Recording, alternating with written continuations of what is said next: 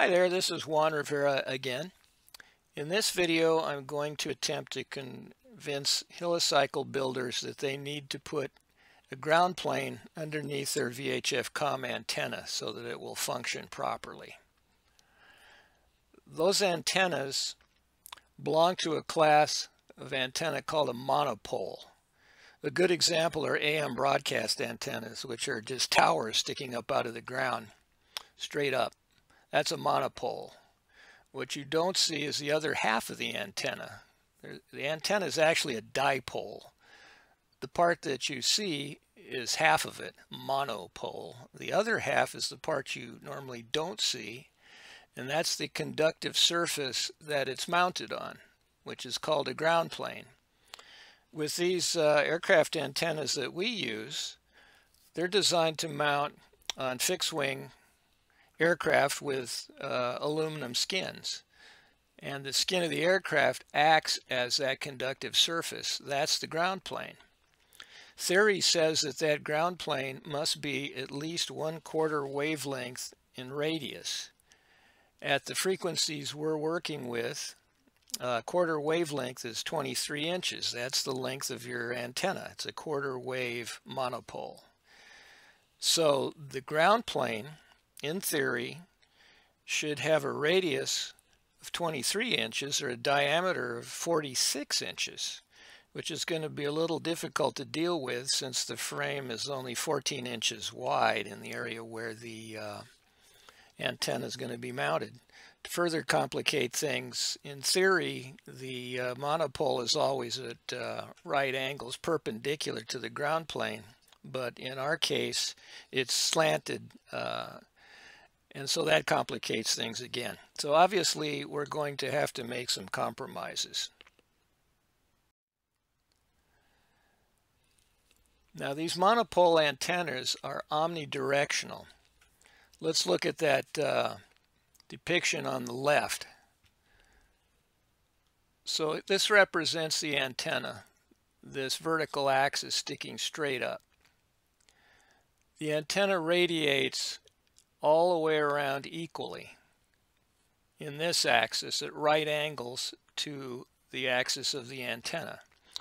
Maximum radiation is where you see the reddest part. So at right angles is maximum radiation. As the angle deviates from a 90 degree, you get into this null area, which is turning greener and greener. You can see that down here there's very little radiation. Now, why is that important? Because if we go over to this one on the right, later I'm going to show you a picture of my helicycle in forward cruise flight. The antenna orientation is as you see here. Now, when you're transmitting, you're typically trying to talk to somebody on the horizon, not up in space and not down below you. You can see the transmissions in this axis are inside this area of very low radiation. So this antenna, oriented as it is, mounted on the bottom of the frame in forward flight with the nose tipped down, you're in this area, you're transmitting very little energy in the horizontal direction. So more about that as we go. Just try and remember that that mounting angle for these antennas is suboptimal, to say the least.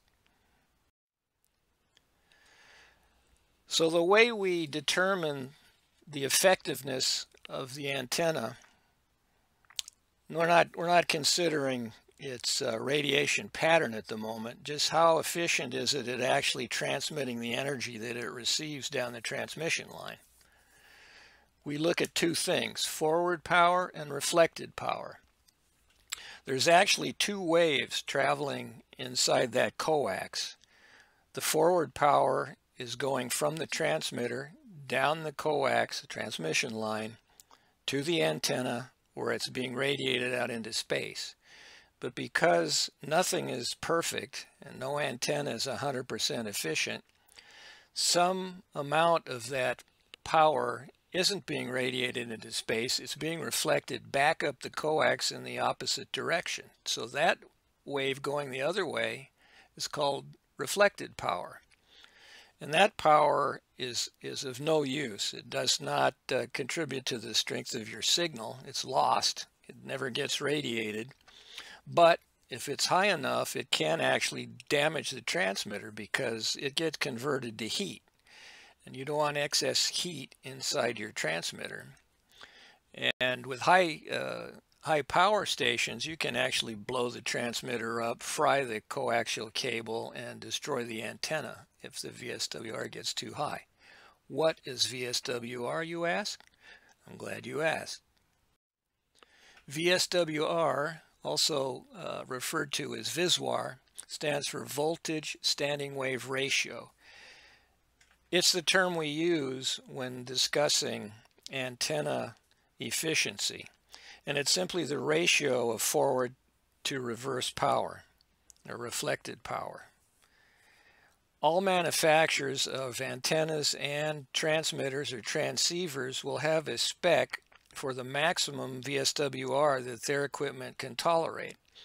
In the case of Garmin and Commant, the antenna manufacturer that I prefer, they both have a max VSWR rating of 2.5 to 1.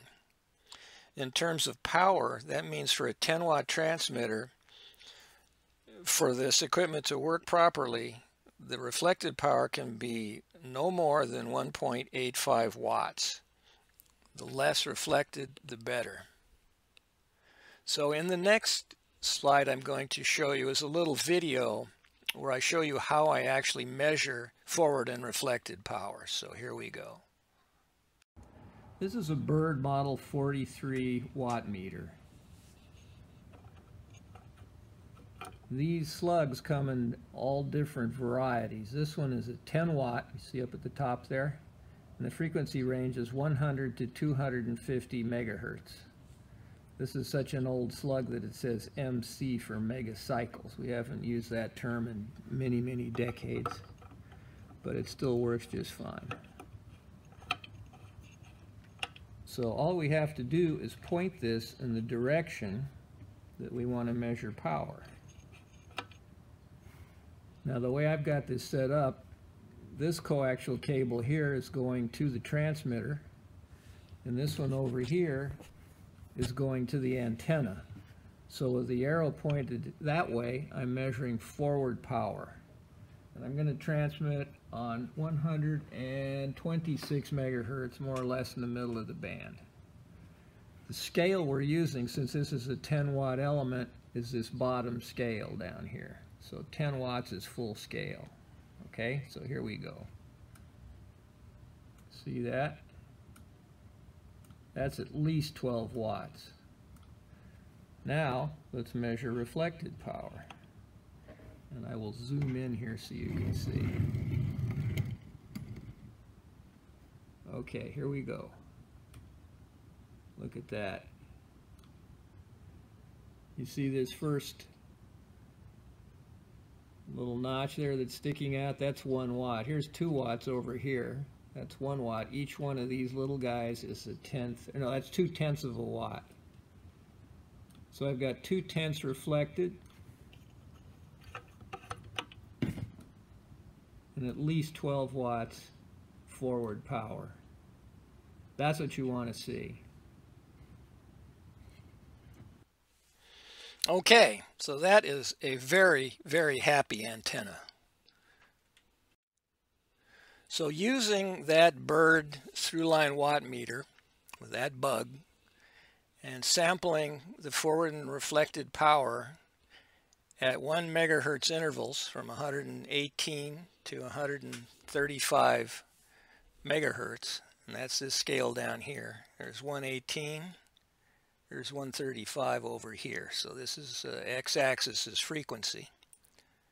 The y-axis is VSWR from 1.0 to 1 up to 5.5 to 1. The two traces I've got here, this is a test that I did using a comment antenna screwed to the plate on the bottom side of the frame, the one that comes with your stock helicycle, with no ground plane. This one is a slightly different antenna with a ground plane mounted on the top side of the ship. And I'll explain why I did that as we go. This red line here represents that 2.5 to 1 Visuar limit set by Comment and by Garmin.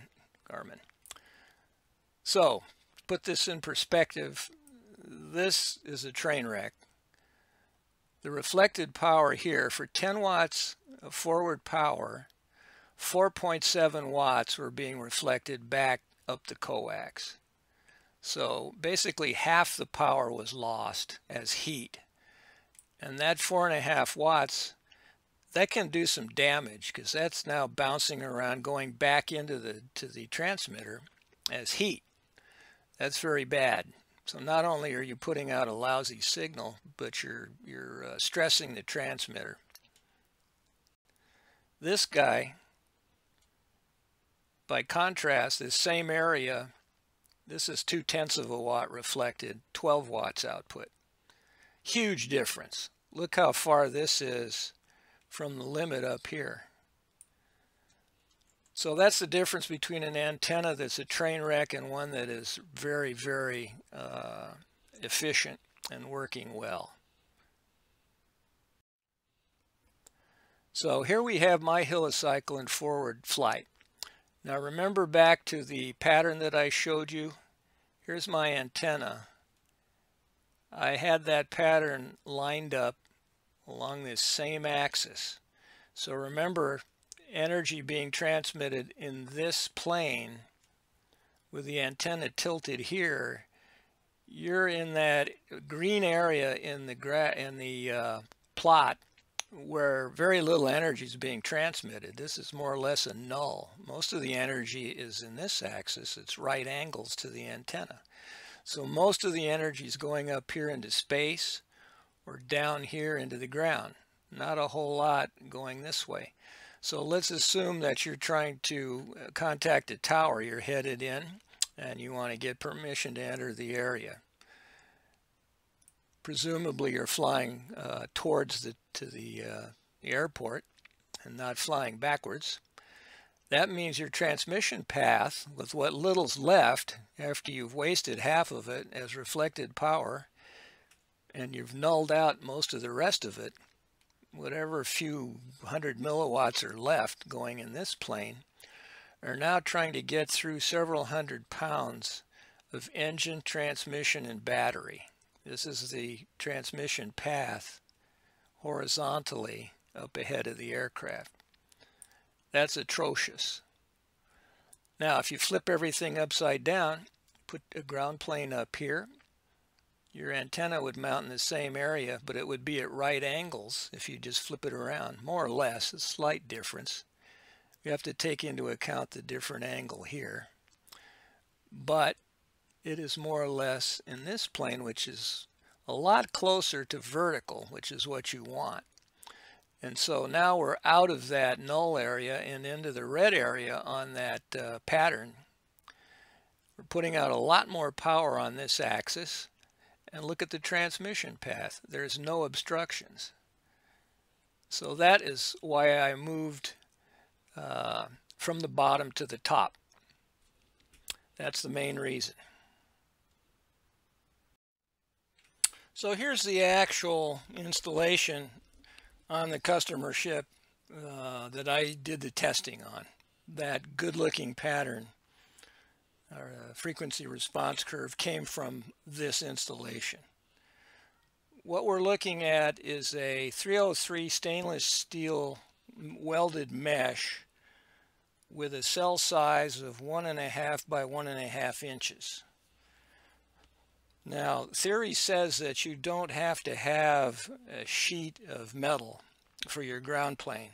It can be a grid like this as long as the mesh size is less than 1/10 of a wavelength. And 1.5 inches is way less. Remember, 23 inches is a quarter wavelength, so you can do the arithmetic and figure out what tenth would be. It's more like 6 inches. So this is well under that. So as far as the antenna is concerned, this is a solid sheet of metal, when in fact it's mesh, which is going to be low drag for the rotor wash going down through it. So initially, I simply took the same dimensions of the ground plane that I'd successfully used on the bottom, replicated it on the top. And so it went from side to side and extended back to about here. And I was surprised to see that it did not work well at all with this antenna. I have a few ideas why that would be, but nothing definite. The antennas are slightly different.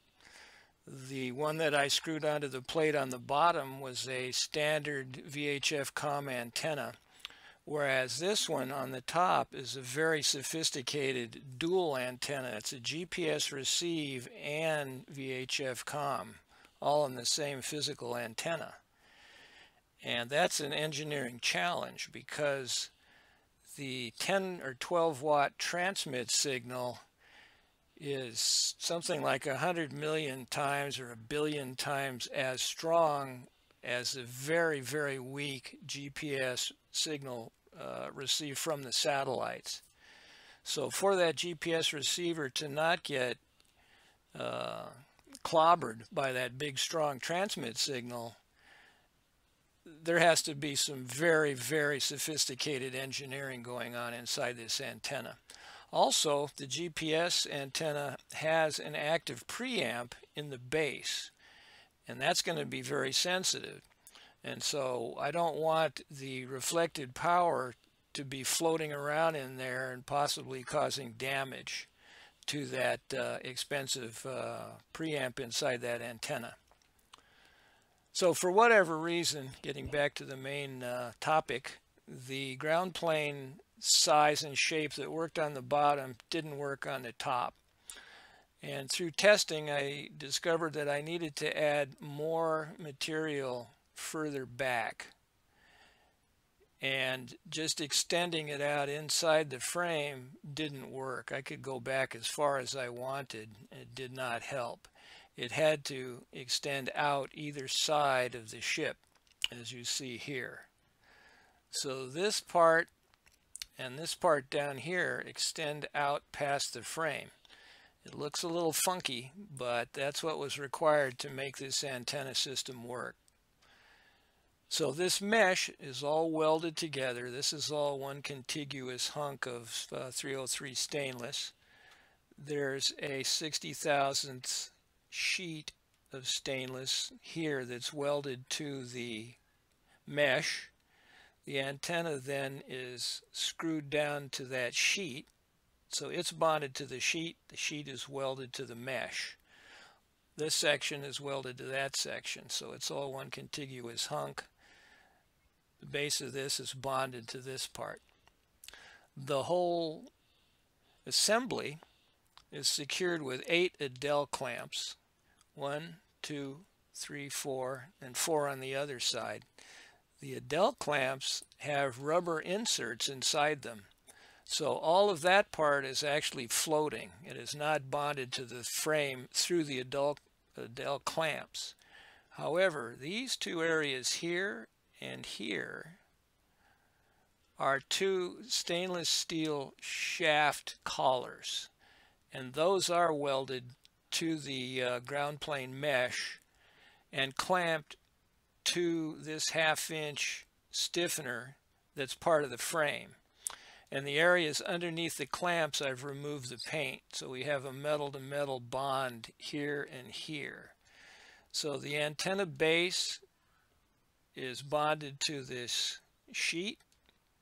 The sheet is welded to the mesh.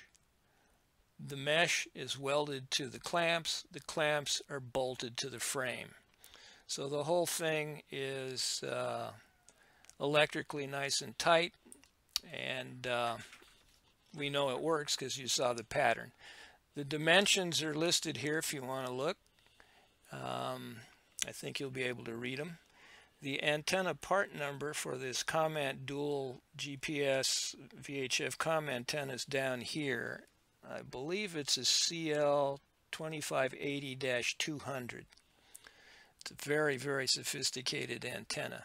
And the reason I did that is this guy, this builder that I'm helping, has a Garmin GTX 345 ADS-B in and out transponder with internal WAS compliant GPS.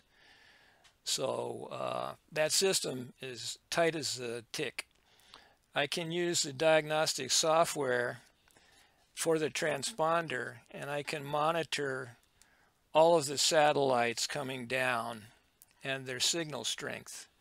And when I transmit on VHF Comm, there's no degradation at all.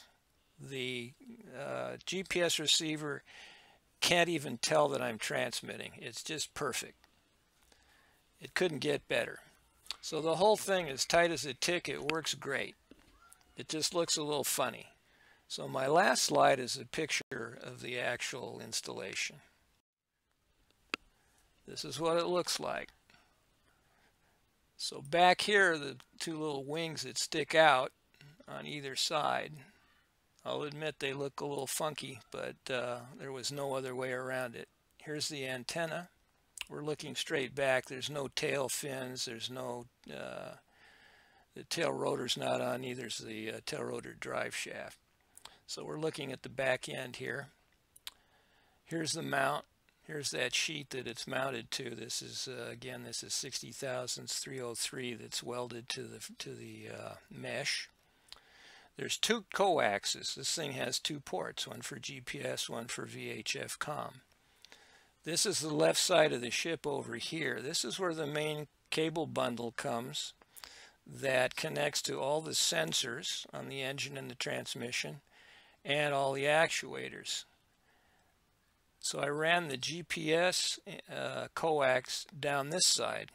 So we want to keep everything away from the VHF transmission line. We want to minimize interaction between that VHF coax and everything else. So the GPS comes down the same side and gets tied into the same bundle as everything else going to the engine and the transmission. The VHF coax over here, which is going to have 10 watts of RF floating through it, or 12 watts when it's transmitting, is all by itself going down the opposite side as far away as humanly possible from all of the sensitive sensor cables. And that's to minimize electromagnetic interference. And so that's the installation. I think this is about as thorough as I can get. Hopefully this makes sense. If you have any questions, I'm sure you know how to get hold of me. It's Juan at helicycles.org. So thank you for watching, and I hope that you enjoyed this video. It's probably the last one I'm going to do on the Helicycle. I've said that 3 or 4 times, but I think this is the last one.